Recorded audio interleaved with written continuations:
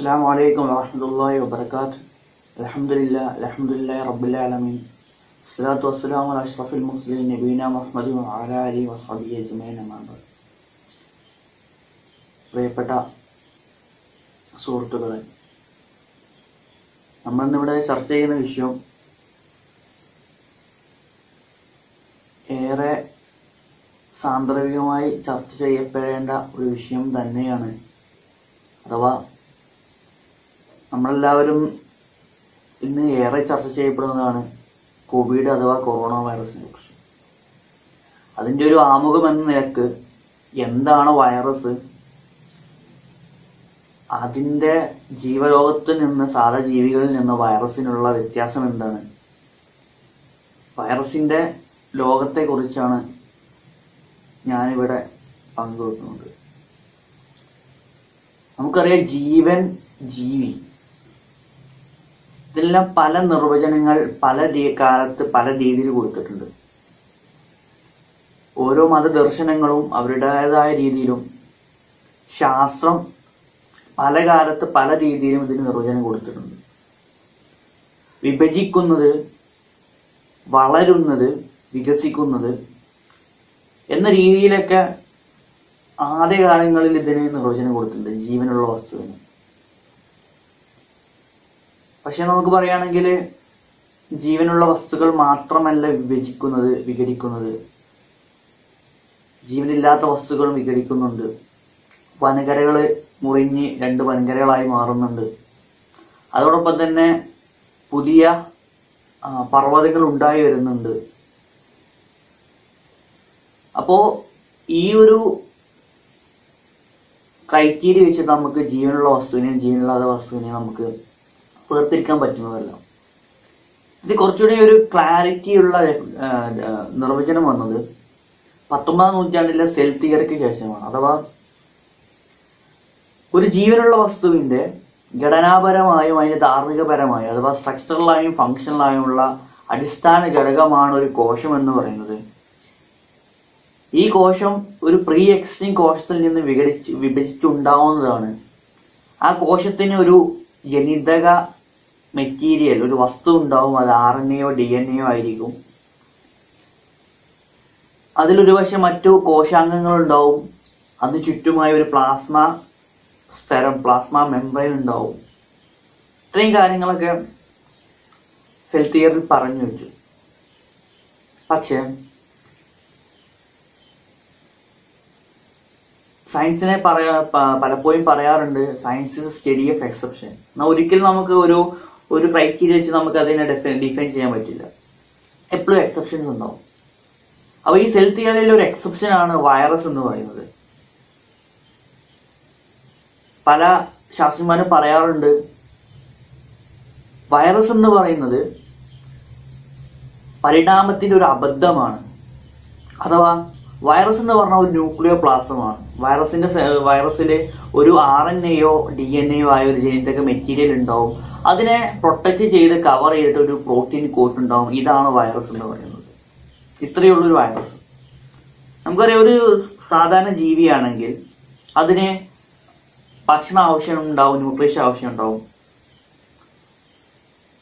അതിന് പ്രത്യുൽപാദന ശേഷി റീപ്രൊഡക്ഷൻ ഉണ്ടാവും, അതിന് വിസർജനം എക്സ്ട്രേഷൻ ഉണ്ടാവും, അതിന് വളർച്ച ഗ്രൗത്ത് ഉണ്ടാവും, അതിന് ശ്വസനം ഉണ്ടാവും, റെസ്പിറേഷൻ ഉണ്ടാവും, അത് താൻ ജീവിക്കുന്ന മണ്ഡലവുമായി അതിന് അഡാപ്റ്റ് ചെയ്യേണ്ടി വരും. അതിന് സ്റ്റിമുലസുകൾക്ക് അതനുസരിച്ച് സെൻസിറ്റിവിറ്റി ഉണ്ടായിരിക്കും. നമ്മളിവിടെ പരിശോധിക്കുകയാണെങ്കിൽ വൈറസ് എന്ന് പറഞ്ഞു വൈറസ് എന്ന് പറഞ്ഞ കോശമല്ല, കോശമില്ലാത്ത ജീവിയാണ്. വൈറസിന് അതിലൊരു RNA DNA ഉണ്ടാവും. ഇതിനെ കവർ ചെയ്ത് പ്രോട്ടീൻ കോട്ട് ഉണ്ടാവും.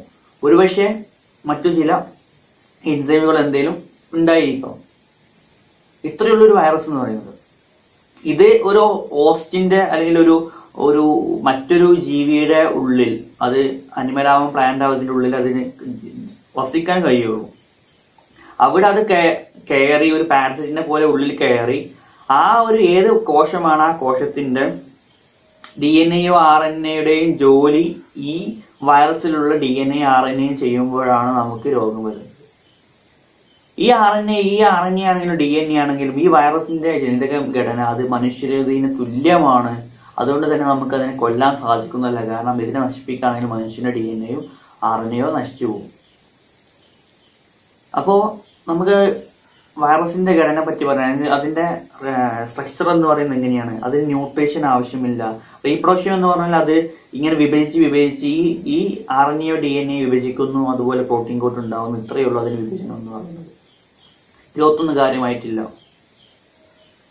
പിന്നെ പലരും പറഞ്ഞു ഇതിനെയാണെങ്കിൽ ഇത് സ്വന്തമായി നിലനിൽക്കാൻ പറ്റാത്തതാണ്, അങ്ങനെയാണ് ഇതിന്റെ ജീവലോകത്തിൽ നിന്ന് മാറ്റണം.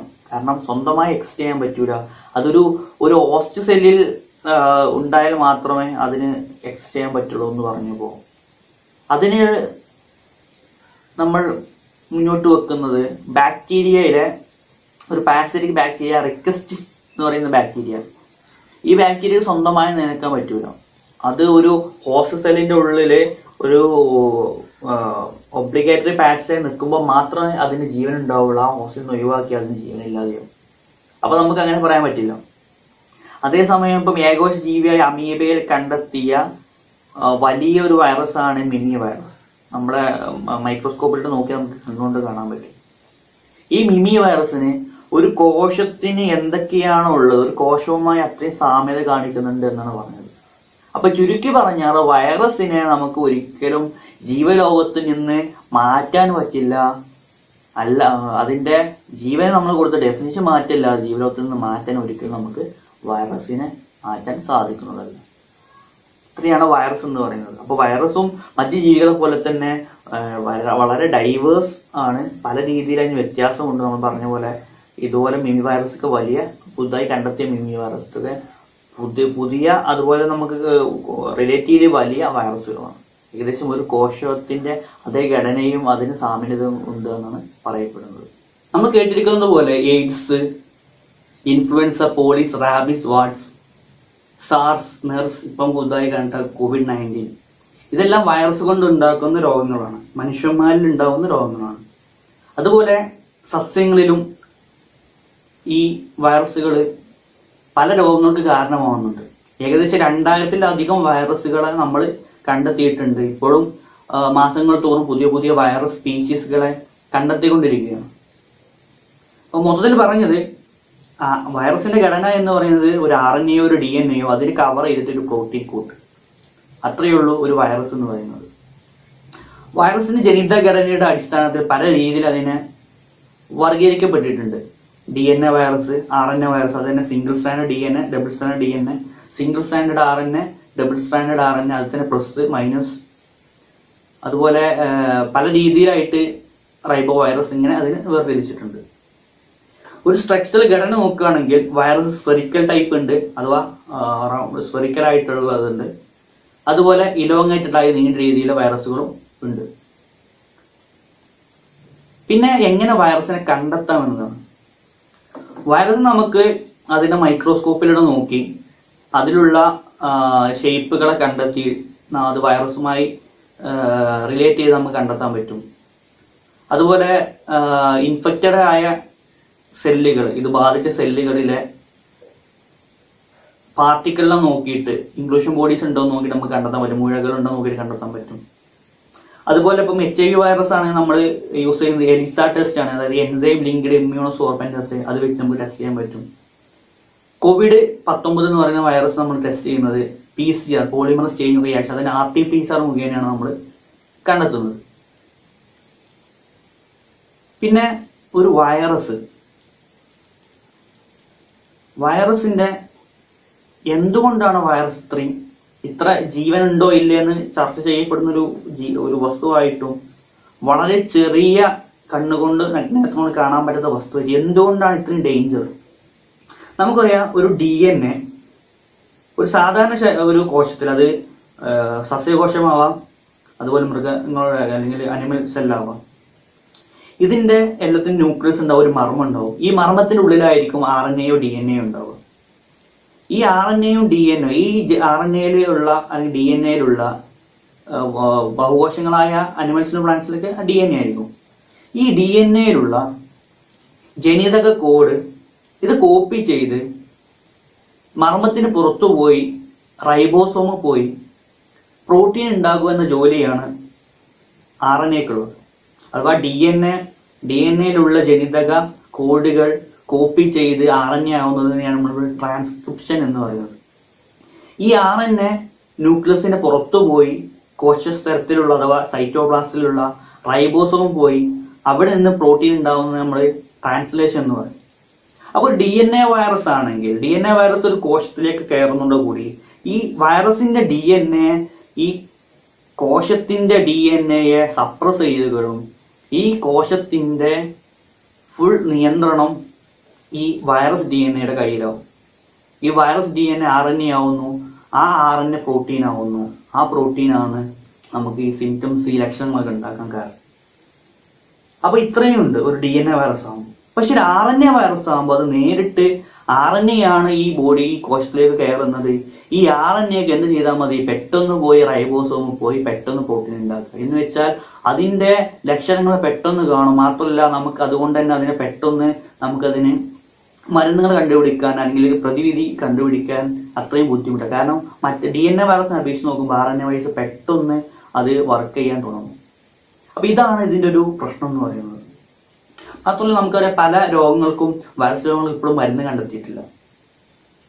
പക്ഷെ ഈ കോവിഡ് വൈറസ് ആണെങ്കിൽ തന്നെ നമുക്കറിയാം ഇതിന്റെ മരണനിരക്ക് എന്ന് പറയുന്നത് 3%, അറൗണ്ട് 3%. എന്ന് വെച്ചാൽ രോഗപ്രതിരോധ ശേഷിയുള്ള ആളുകളിൽ ഈ വൈറസ് കയറിയാൽ അതിനെ കൊല്ലാനുള്ള കഴിവ് നമ്മുടെ ആന്റിബോഡിക്ക് ഉണ്ട്. അഥവാ ഒരു ഇമ്മ്യൂണിറ്റി ഉള്ള അല്ലെങ്കിൽ രോഗപ്രതിരോധ ശേഷിയുള്ള ഒരു സാധാരണ മനുഷ്യന് ആ മനുഷ്യനിൽ ഒരു ജലദോഷം പോലെ ഈ കോവിഡ് രോഗം വന്നു പോകും. അത്ര വലിയൊരു ഡെത്ത് റേറ്റ് ഒന്നുമില്ല. അപ്പൊ നിപ്പനെ അപേക്ഷിച്ച് നോക്കി നിപ്പ ഏകദേശം 20% കൂടുതൽ ഡെത്ത് റേറ്റ് ഉണ്ട്. പക്ഷെ അത്രയൊരു ഇത് നമ്മുടെ കോവിഡ് വൈറസിനില്ല. പക്ഷെ കോവിഡ് വൈറസ് ഇത്ര സാമൂഹ്യ വ്യാപനം ഉണ്ടാകും അത്രയും ആളുകളെയൊക്കെ ബാധിക്കുമ്പോൾ, പ്രത്യേകിച്ച് വയസ്സായവരെയും ചെറിയ കുട്ടികളെയും അതുപോലെ മറ്റു രോഗികള് ഗർഭിണികളെയും ബാധിക്കുമ്പോൾ അത്രയും ആളുകളെ ഒക്കുപ്പൈ ചെയ്യാനുള്ള ഒരു മെഡിക്കൽ സംവിധാനം നമ്മുടെ നാട്ടിൽ നിന്ന് ഇല്ലാത്തത് കൊണ്ടാണ് ഇത്രയും ആളുകൾ മരിക്കാനുള്ള കാരണം. പിന്നെ നമുക്ക് വരികയാണെങ്കിൽ എന്തുകൊണ്ട് ഈ വൈറസിന്റെ നമ്മൾ പറയുന്ന കോവിഡ് വൈറസ് അല്ലെങ്കിൽ കൊറോണ വൈറസ്, എന്തുകൊണ്ടാണ് കൊറോണ വൈറസ് എന്നുള്ള പേര് വരാൻ കാരണം? ഈ കൊറോണ വൈറസ് എന്ന് പറയുന്ന പേര് വരാൻ കാരണം കിരീടം, ക്രൗണിന്റെ മുകളിൽ മുഴകൾ എന്ന രൂപത്തിലാണ് ഈ കൊറോണ വൈറസ് എന്ന പേര് വരാൻ കാരണം. കൊറോണ വൈറസിന് സ്പൈക്ക് ഗ്ലൈക്കോപ്രോട്ടീൻ ഉണ്ടാവും, അതിൽ RNA വൈറസ് ആണുള്ളത്. അതിന്റെ ഘടന എന്ന് പറയുകയാണെങ്കിൽ RNA വൈറസ് അതിനെ ചുറ്റുമായി പൊതിഞ്ഞൊരു പ്രോട്ടീൻ ഉണ്ട്. അതിന്റെ പുറത്ത് നമ്മൾ മുയകളെ പോലെ സ്പൈക്ക് പ്രോട്ടീനുകളുണ്ട്, ഒരു ലിപ്പിഡ് മെംബ്രെയിൻ ഉണ്ട്. നമ്മൾ കഴുകണം, സോപ്പിട്ട് കഴിക്കാൻ ഇവ നശിച്ചു പോകുന്നു പറയാൻ കാരണം നമുക്കറിയാം ലിപ്പിഡാണ്, കൊഴുപ്പാണ്. നമ്മുടെ കഴിയുമ്പോഴൊക്കെ എണ്ണ ആയാലും ഗ്രീസ് ആയാലും നമ്മൾ സോപ്പിട്ട് കഴിക്കാൻ ഇത് നോൺ പോളർ ആയതുകൊണ്ട് സോപ്പിന്റെ കൂടെ അലിഞ്ഞു പോകും. അതുപോലെ തന്നെ ഇതിന്റെ പുറമേ ഉള്ള ഈ ലിപ്പിഡ് മെംബ്രെയിൻ സോപ്പുമായി കൂടി ചേരുമ്പോൾ ഇത് അലിഞ്ഞ് ഡിസിൻഗ്രേറ്റഡ് ആയി പോകും, അങ്ങനെ ഇത് നശിച്ചു പോകും. ഇത്രയാണ് വൈറസിനെ പറ്റി നമ്മൾ കൂടുതലായി മനസ്സിലാക്കാനുള്ളത്. നമുക്കറിയാം ഈ കഴിഞ്ഞ നൂറ്റാണ്ടിന്റെ അവസാനവും ഈ നൂറ്റാണ്ടിന്റെ ആദ്യവും കൂടുതലും ഗവേഷണം നടന്നിരുന്ന ഒരു മേഖല എന്ന് പറഞ്ഞാൽ ക്യാൻസർ മേഖലയായിരുന്നു, ക്യാൻസറിനെ കുറിച്ച്. പക്ഷെ അതൊക്കെ മാറി ഇനി അടുത്ത ഒരു ഘട്ടത്തിൽ എല്ലാവരും വൈറസിലേക്ക് നോക്കേണ്ട ഒരു അവസ്ഥ. കാരണം അത്ര ഒരു നമുക്കങ്ങനെ മൈൻഡ് ചെയ്യാൻ ചെറിയൊരു ജീവിയാണെങ്കിൽ നമ്മൾ അതിനെ കൂടുതൽ പഠിക്കണം, കൂടുതൽ മനസ്സിലാക്കേണ്ട ഒരു അവസ്ഥയാണ്. കാരണം ഈ ചെറിയൊരു ജീവിയാണ് ഇത്രയും വലിയൊരു മനുഷ്യനെ അല്ലെങ്കിൽ മനുഷ്യന്റെ മേഖലകളെ, സാമ്പത്തിക മേഖല, എല്ലാ മേഖലയും അന്താരാഷ്ട്ര ലെവലിൽ തന്നെ അത് പല കാരണങ്ങൾക്കും രാജ്യങ്ങൾ തമ്മിലുള്ള ബന്ധങ്ങൾക്ക് വരെ ഒലിച്ചിലുണ്ടാക്കിയിട്ടുണ്ട് ഒരു ചെറിയ വൈറസ്. ഇതൊക്കെ പറയുന്നത് ജീവൻ ലോകത്തെ അത്രയും വലിയ സംഭവങ്ങളാണ് നമ്മൾ ഇനിയും കണ്ടെത്താനുള്ളത്. അപ്പം വരും കാലഘട്ടങ്ങളിൽ കൂടുതൽ ആളുകൾ ഇതിലേക്ക് ഗവേഷണത്തിലേക്ക് മാറും എന്നാണ് നമ്മൾക്ക് പ്രതീക്ഷിക്കുന്നത്. ഇത്രയും കാര്യങ്ങളാണ് വൈറസിനെ കുറിച്ച് നമ്മൾ അടിസ്ഥാനപരമായി മനസ്സിലാക്കേണ്ടത്. ഇത്രയും പങ്കുവെച്ചുകൊണ്ട് ഞാൻ എൻ്റെ ചെറിയ സംസാരം നിർത്തുന്നു. അൽഹംദുലില്ലാഹി റബ്ബിൽ ആലമീൻ. അസ്സലാമു അലൈക്കും വറഹ്മത്തുള്ളാഹി വബറകാതുഹു.